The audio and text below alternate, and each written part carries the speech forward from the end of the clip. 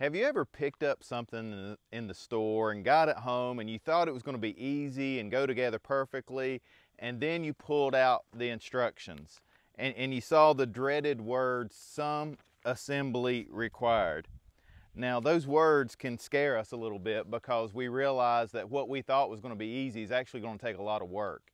And our relationships are the same way. And we're starting a new series on relationships at Cornerstone. And we're going to be talking about how relationships do take work. They're not as easy as you may think they should be. And so we're going to talk about friendships and the importance of building strong friendships. We're going to talk about how tough parenting is in today's age. We're also going to talk about marriage and how we can have strong and healthy marriages.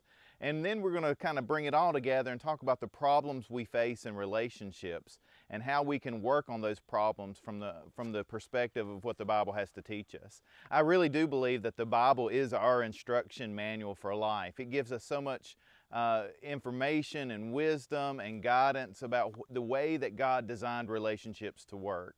So I hope you will join us over these next few weeks as we learn more from the Bible about building strong relationships. Our sermon series is called "Some Assembly Required."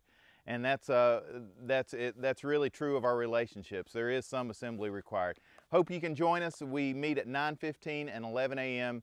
every week in downtown Galax at Cornerstone Community Church. You can find out more information about our church at mycornerstone.org.